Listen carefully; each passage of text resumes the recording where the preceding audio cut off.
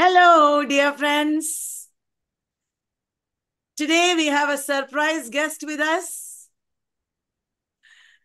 This is with Ankita and me. We have Dr. Rushati Dasgupta. She is a new faculty at Vallath and she has come to Trivandrum to work with us.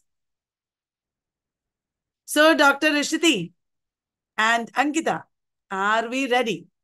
Yes, absolutely. Today's practice is for HP set.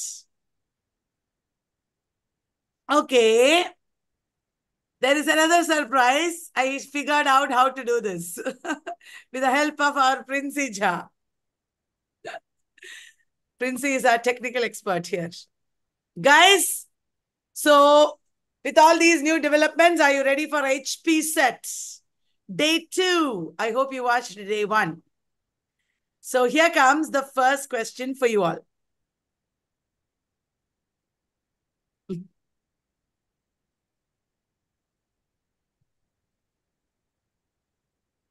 Slide is not moving.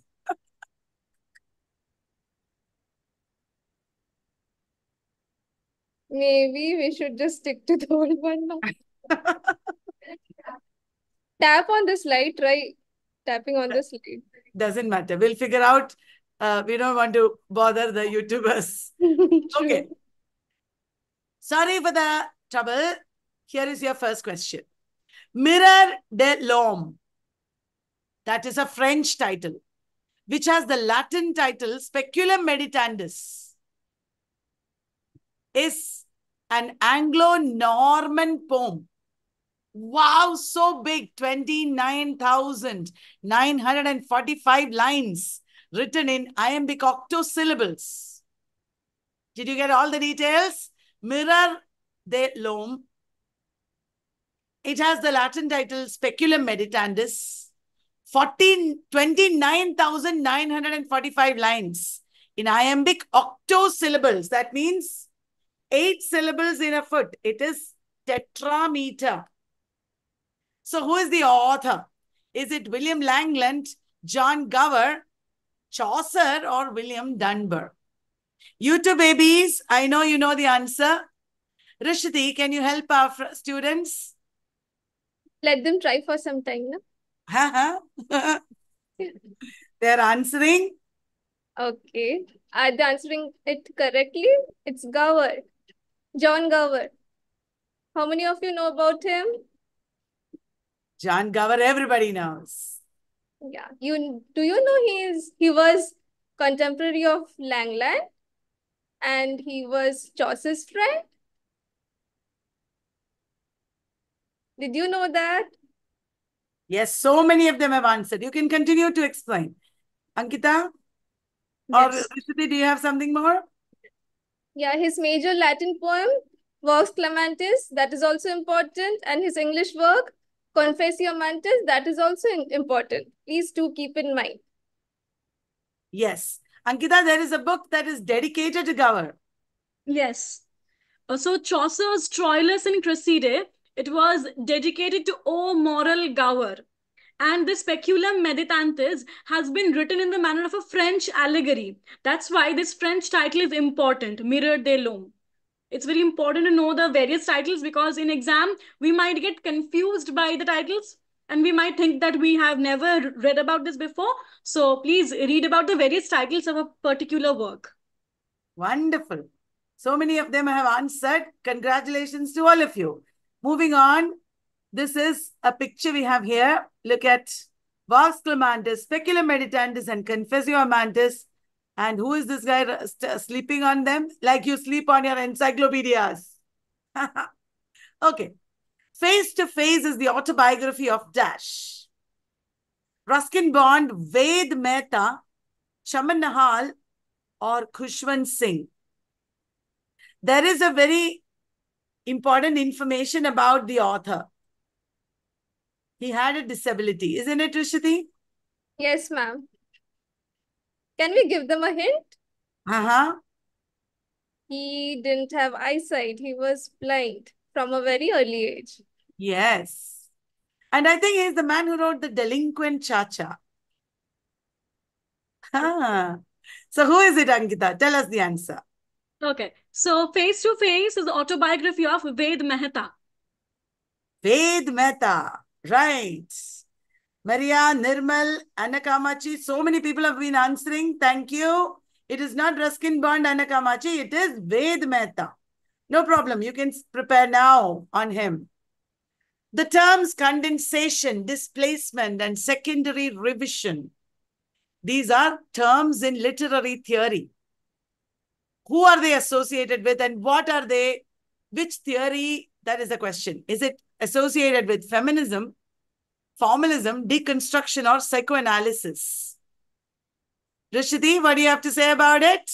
People are answering. You don't have to worry about that. Our YouTube babies are brilliant. Wow, that's great. So the correct answer is psychoanalysis. And we all know this term is associated with Sigmund Freud.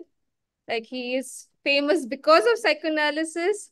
And what is psychoanalysis? Can someone give a brief overview of it? Or will Ankita give it?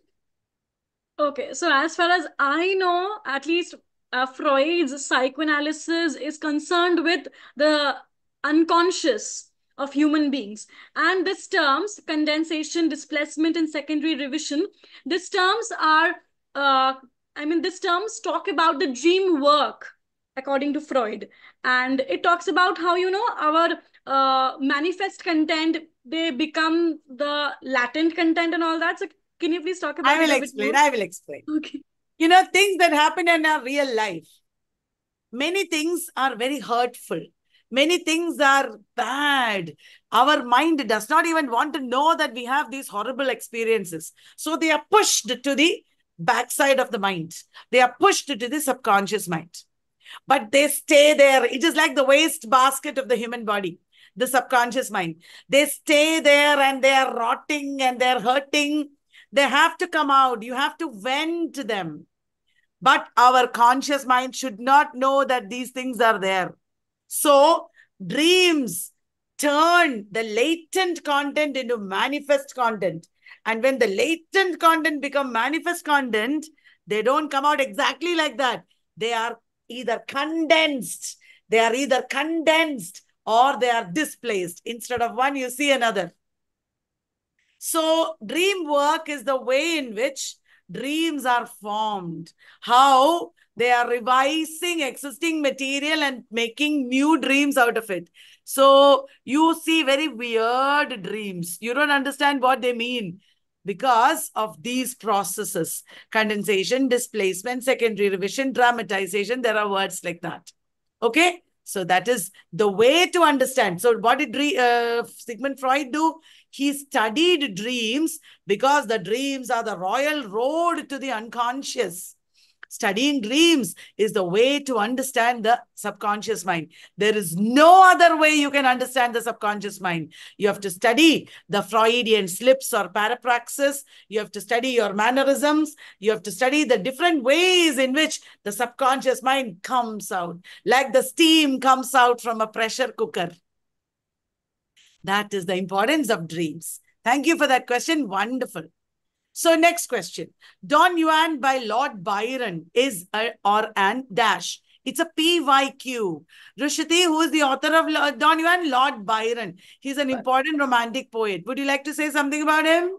Yes. Can anyone tell me the full name of Lord Byron? I can. George Gordon Byron. Lord George Gordon Byron. Yes. So his full name, we don't usually use it, but that's his full name. And he was a romantic, like he was a leading figure of romantic movement. And then one of his very well-known work is, apart from Don Juan, it's Childe Harold's Pilgrimage. Ankita, you would like to add something? Okay, so Don Juan, it's an epic satire by Lord Byron, and it talks about this womanizer, Lord Byron. But apart from this womanizer figure, here Don Juan has been presented as a victim to women, very interestingly. And this was published in 16 cantos, and before his death, he left the 17th canto unfinished. Yes. It was published in 1819, I think. Yes. And Yes. Don Juan is actually a Spanish man. In Spain, he lived, and his story is retold by Byron. And it is like an allegory. It contains so many other references to society and philosophical ideas. And Lord Byron was a rebel. He rebelled against morality and convention so much. The Byronic hero, we call Don Juan, who is a rebel. Okay, very good. Sea Grapes is a poem is it by the Trinidadian writer Derek Walcott, or the Guyanese Canadian writer Cyril Damodine, or Lorna Goodison, she's a woman, or E.R. Braithwaite? Do you know the answer? Sea Grapes. I will tell you the answer. It is by Derek Walcott. Okay, Rushati and Ankita, you can add more information. Our YouTubers are waiting. Walcott, he was born in St. Lucia, and he has this mixed racial, that his ethnic heritage was that of English, Dutch, and African. So he's a complete juxtaposition of English, Dutch, and African descent. And then his identity actually reflects the complexity within him is reflected in his poems, in his works, and also then he moved to US. So most of his life he has lived in US. Ankita, would you like to add something? Okay, so one thing which I found very important about this poem is that this poem contains several references to the Odyssey by Homer, and this poem is a very wonderful poem which talks about his culture, his civilization. So, and it's a very short poem, so we can read it once. I mean, everyone should read it. Sea Grapes, a far cry from Africa. The sea is history. Mars Man. Adam's Song. I am just telling you important poems of Derek Walcott that are prescribed. And then Dream on Monkey Mountain is an important play. Pantomime is a play where there are references to Robinson Crusoe. Homeros is a poem that he wrote, rewriting the Iliad. So many important works. Derek Walcott is a sure shot in your exams. Okay. Now we move on to American literature. When Lilacs Last in the Dooryard Bloomed is a long poem written by the American poet Dash. Now, I know that all of you know the answer. Our aim is not to test your ignorance. Our aim is to discuss this author, this work. Okay, this is more like a teaching session or learning session through questions and answers. So who is the author of When Lilacs Last in the Dooryard Bloomed? All of you might know it is an elegy to the president, Abraham Lincoln, who had died. Is it Robert Frost, Walt Whitman, William Cullen Bryant, or Ralph Waldo Emerson? Wonderful. People are answering correctly. Rushati, you can move on and talk about the poet. Walt Whitman, or Walter Whitman, he was the most representative American poet. Other than that, he was also an essayist and journalist. And his famous verse collection, Leaves of Grass, which was published in 1855, it is, as we all know, it's a landmark in the history of American literature. And anything else, Ankita? Okay, so we know that President Abraham Lincoln was assassinated during the American Civil War, which started from 1860 and ended by 1865, and this war was waged on the issue of slavery. So Abraham Lincoln was anti-slavery, and what is very important in Walt Whitman's poetry is his romantic sensibility, which is very apparent in almost all of his poems. And When Lilacs Last in the Dooryard Bloomed is not an exception. His romantic sensibility, the way he mourns for Abraham Lincoln, his language, I think we should read his poetry more so that we can, enjoy these works and understand the context, because we know American Renaissance, that's the period when Walt Whitman was writing, and that period corresponded or almost coincided with English Romanticism, right? So that sense of romanticism, romantic sensibility is very much apparent in his writing style as well. So yeah. I will also add something. When lilacs last in the dooryard bloomed, he says he saw a western star fall in the sky. That he is referring to Abraham Lincoln. And he is writing in long lines which are similar to operatic singing. And he is talking about how the death of Abraham Lincoln impacts on the poor and ordinary people of America. When a person dies, it is very sad, but he is seeing that this sacrifice of a life was very hopeful. It gave hope and positivity to the people in America. He is imagining that the hearse or the funeral procession of Abraham Lincoln is passing by, and he is decorating the coffin with the pictures of ordinary people. Lilac here represents fresh life. From the life of Abraham, from the death of Abraham Lincoln, fresh life is springing. That is the meaning of lilac here. And lilac has a deep purple color, which is the color of crucifixion, the color of dried blood. This is a strong image. And there is a strong underlying current of meaning that is feeding the ideas of democracy and individualism that Walt Whitman's poetry stands for. Walt Whitman stood for individualism and democracy, which are the pillars of American culture and American literature.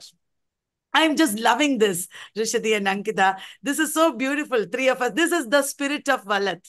We do everything collaboratively. All our books, like the upcoming Indian Encyclopedia or the quiz program, or even our classes, everything is a wonderful, democratic, collaborative sharing, where each of us individuals are standing out as important, and we have a space, but we are also together contributing to the larger cause.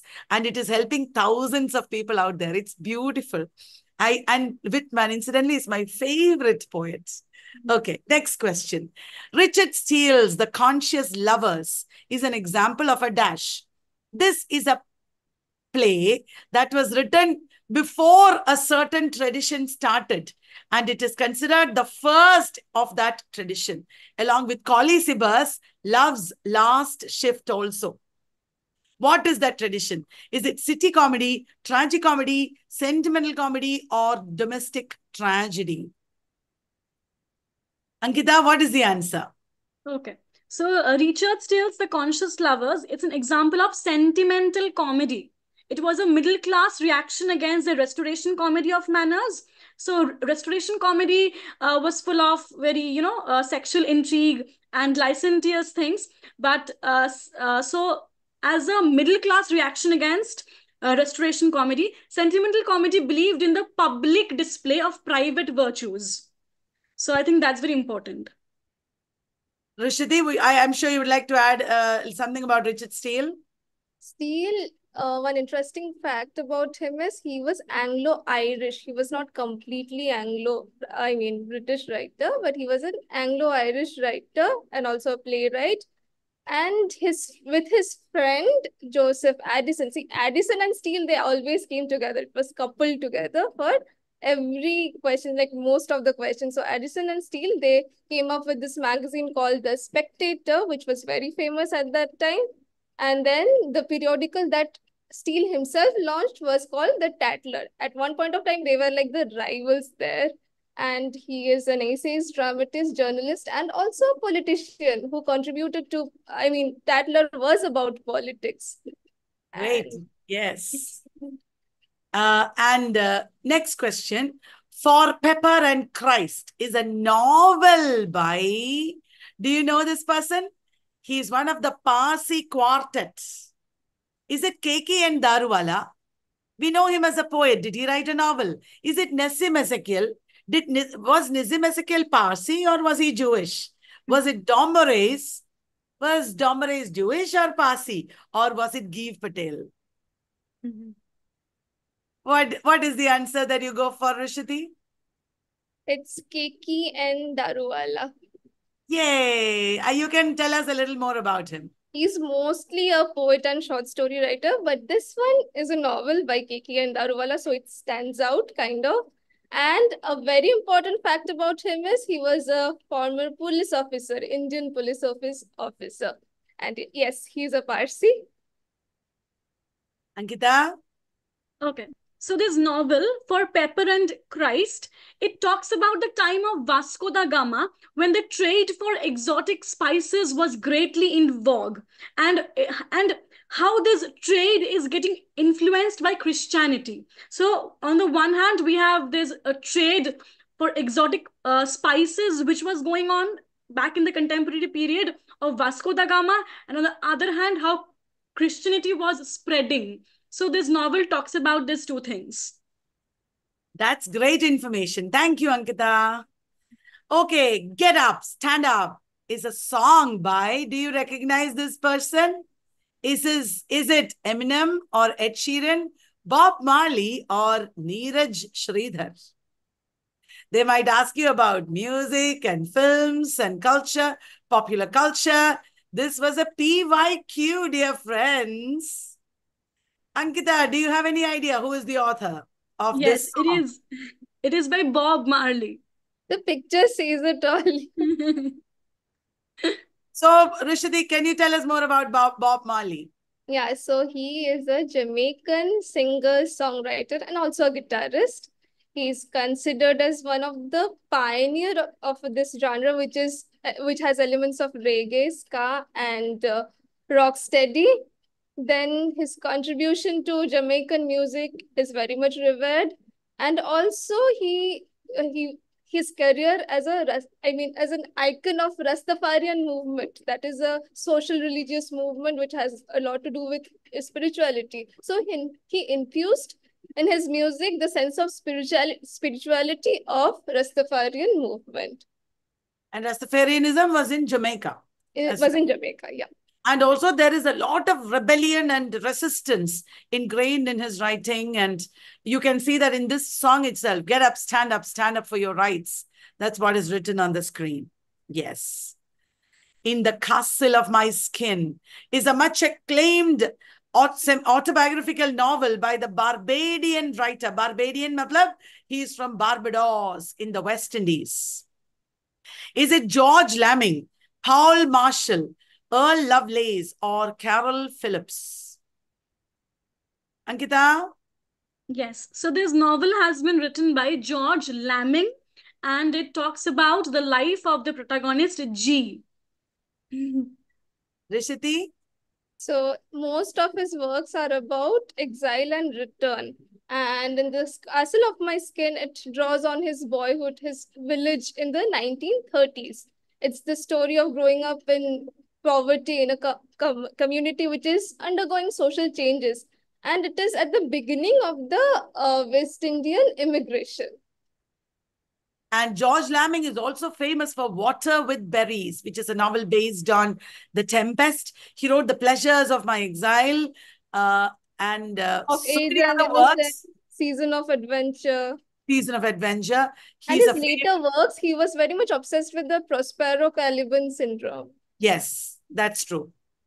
And he's a favorite author among net question paper setters, net and set question paper setters. Thomas Gradgrind, that is not the man in the picture. Thomas Gradgrind is a character in the novel Dash by Charles Dickens. Charles Dickens was very intolerant to the new philosophy of utilitarianism, which said that no, there is no need of imagination, there is no need of emotion. All we need is the practical approach of the middle classes. Because utilitarianism looked at the importance of utility of things, pragmatic philosophy it was. And Thomas Gradgrind stands for such a pragmatic philosophy. He fails in that novel. Which is the novel, Ankita? Okay, so he's the character in Dickens's novel Hard Times, and he's the one who says the very famous opening line of this novel, "Facts alone are wanted in life." So that's a very famous... Facts. That is what I want, he says. Yes. It's not exactly the opening line. It begins with Coketown description.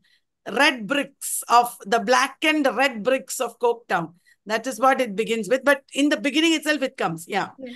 And Rushati, anything more about Dickens or It Hard is Times? also Dickens's shortest novel, and its full title was originally Hard Times, with subtitled as For These Times, commonly known as Hard Times now, and it is his 10th novel. It was first published in 1854, and the book it talks about the English society and satirizes the social and economic conditions of the era, and it is also Dickens' shortest novel. And some of And his it is other work, dedicated to Thomas Carlyle, who was a yeah, co-critic of utilitarianism. and some of other important novels by Dickens, which are important in net point of view and even set point of view. Those are David Copperfield, Christmas Carol, Bleak House, A Tale of Two Cities, Great Expectations, and Our Mutual Friend. Very good. Yes. Great. The error of evaluating a poem by the emotional effects it produces on the readers. What is it called? That means you should not judge a poem based on how it affects you emotionally. What is the impact of the poem on the reader should not be taken into consideration. Is it intentional fallacy, pathetic fallacy, affective fallacy, or any other fallacy? Ankita. Yes, it is affective fallacy. Wimsett and Beardsley famously talked about this fallacy, and this concept has been elaborated in their book, The Verbal Icon. Yes. And which larger movement does it belong to? Does it become part of, Rishiti? New criticism. New criticism. According to the followers of New Criticism, that this is this misconception that arises from judging a poem by the emotional effect that is produced among the readers. And that is what affective policies talks about. The concept that the direct impact is it argues that the reader's response to a poem is the ultimate indication of the value of the poem. Affective fallacy is against reader response theory, and affective fallacy upholds the idea that the text is complete in itself, that the text is autotelic. It should not depend on the author or the reader. Right. The autobiography of my mother is written by, again, a Caribbean writer. Is it Jamaica Kincaid, Olive Sr., Lorna Goodison, or Jane Rice? The autobiography of my mother. How can you write the autobiography of your mother? That is the trick. She also wrote Annie John, Lucy. Ankita is brimming with information to tell us. Tell us, Ankita. Okay. So this novel has been written by Jamaica Kincaid, and in this novel we see that the half Carib and half Scottish African elderly woman Zuela Claude Richardson, she narrates her life here, looking back over 70 years. She says that she lost her mother soon after she was born, and she talks about her childhood in this novel. And with her life is also intertwined the story or the history of her island Dominica and how colonialism affected their lives on the island. That's wonderful. Yes. Rishidi, would you like to add something? Yeah, her original name, she was born as Ellen Potter Richardson uh, in in Antigua, but then she chose the name Jamaica Kincaid, and then later she lived in America. And most of her works are kind of autobiographical, but this one is not an autobiography. Though the title says so, but her novels, her major novels, have some autobiographical elements in them. Right. That's right. Jamaica Kincaid. The Moonstone, a Romance, is a 19th century Victorian novel by Wilkie Collins. What kind of novel is it? Of course, it is an epistolary novel that is given in the question. Apart from that, is it a Condition of England novel, detective novel, Silver Fork novel, or New Woman novel? The Moonstone. If you know the basic conflict in the novel, you will understand what it is. Ankita, would you like to offer some information? Yes. So, The Moonstone by Wilkie Collins, it's an early example of modern detective novel. And the very title itself is a giveaway because this novel revolves around the theft of this moonstone from the bedroom of our protagonist Rachel Verinda on her 18th birthday. So that's what this novel is about. And there was a PYQ about this long ago in net.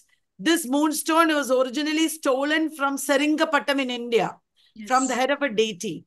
And Moonstone is not actually, properly speaking, a detective novel. It's a prototype of a detective novel because it's actually a sensation novel.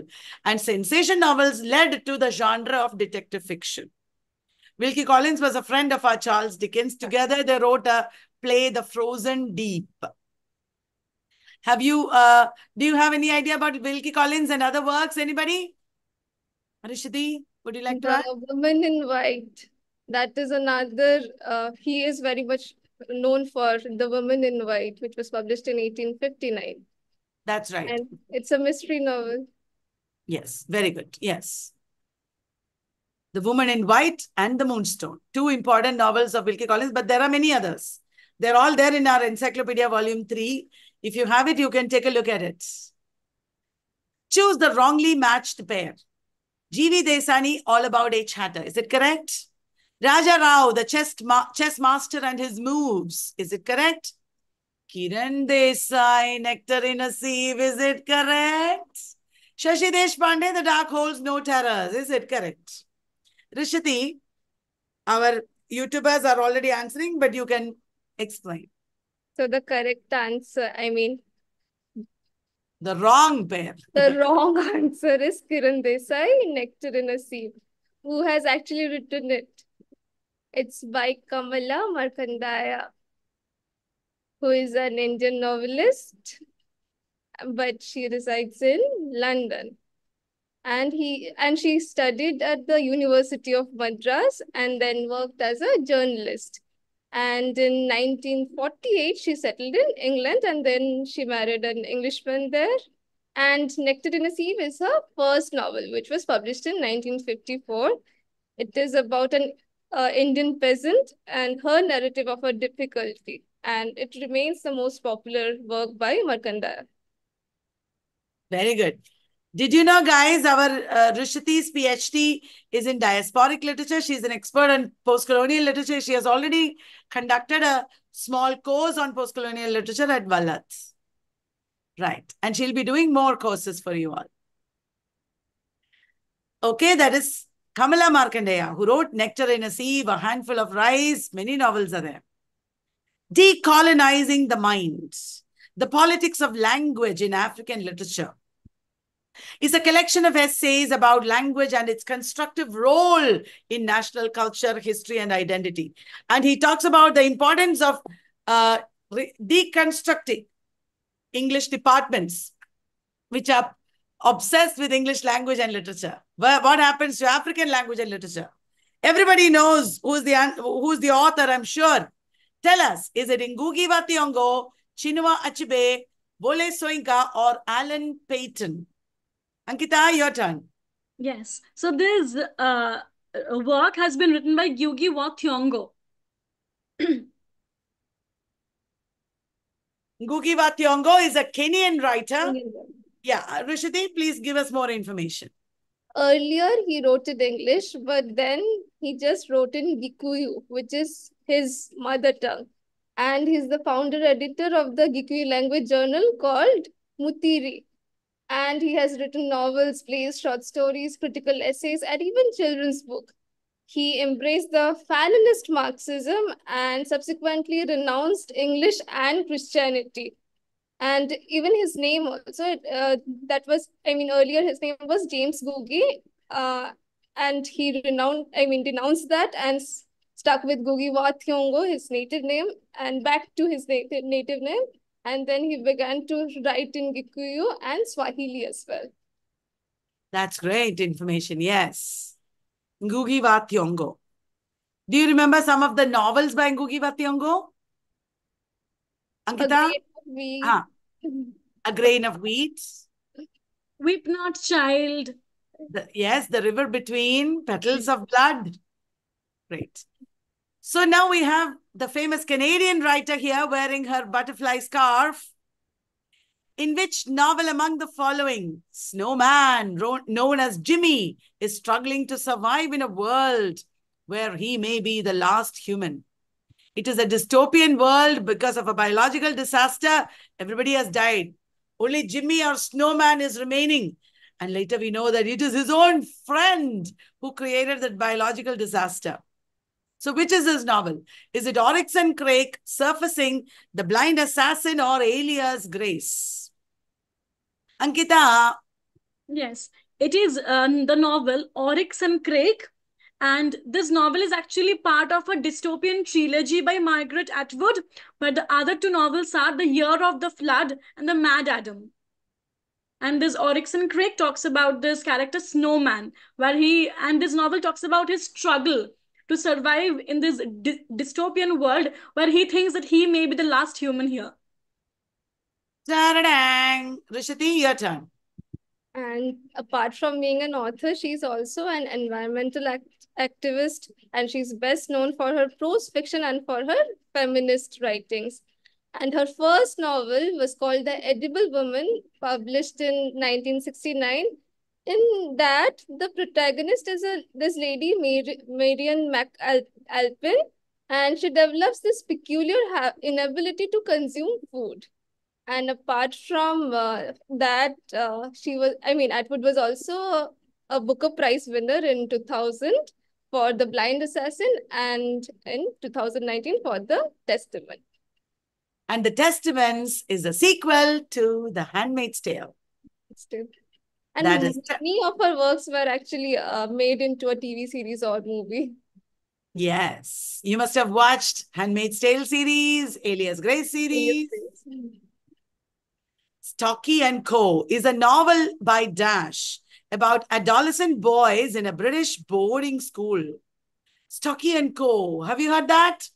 Is it H.G. Wells, George Orwell, Rudyard Kipling, or Graham Greene?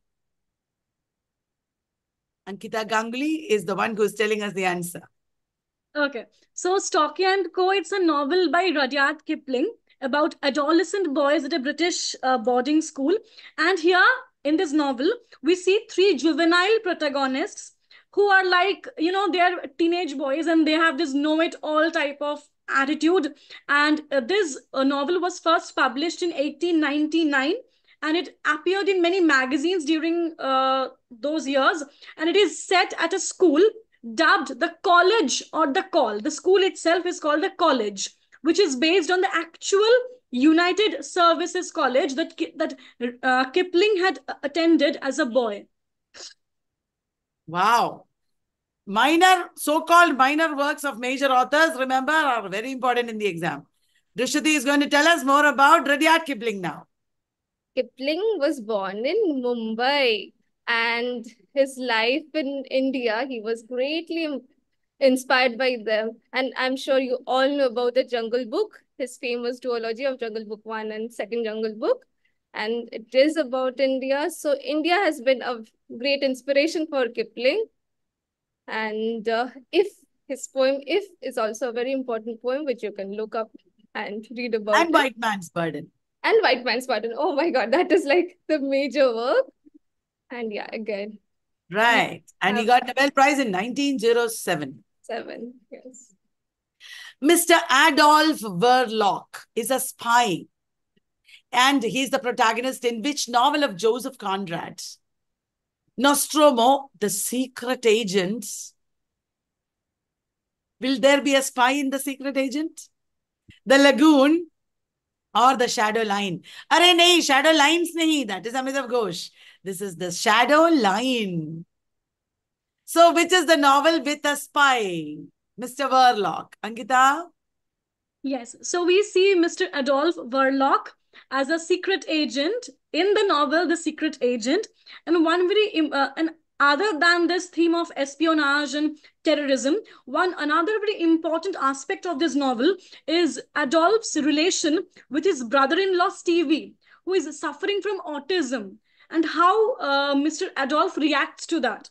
So that relationship between them is very important. Wow, that's good information, Ankita.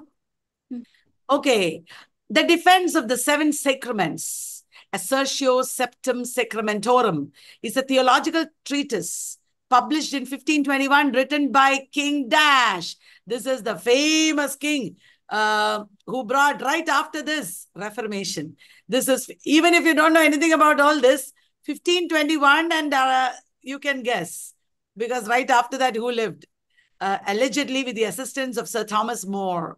Is it Henry V? In 1535, he brought Reformation. Is it Henry V, Henry VIII, James I, or James II? Angeline, Anakamachi, Sunanda, Gokila, Anitesh, tell us the answer. Shravani. They're all actively answering. Okay, Ankita, your turn. Yes. So this theological treatise has been written by Henry VIII. Anything more, Rishati? I'll talk about Thomas More. Yes. Yeah, and then he was an English lawyer, judge, and social philosopher, apart from being author, statesman. And he also served Henry VIII as Lord High Chancellor of England from October 1529 to May 1532. And his work, Utopia, is another famous work, which was published in 1516, which describes the political system of an imaginary island state. Wow. I didn't know that one. So that brings us to this amazing discussion end. I hope you loved it. I hope you enjoyed it. Please join us every day at 9 p.m. for a feast of knowledge and lots of amazing discussions and perspectives, combining history and literature with theory and so many wonderful things. And I would also like to remind you that our 6-month batch course admission is going to end, and we have a quiz program running. There is a hybrid course starting at Ernakulam and online.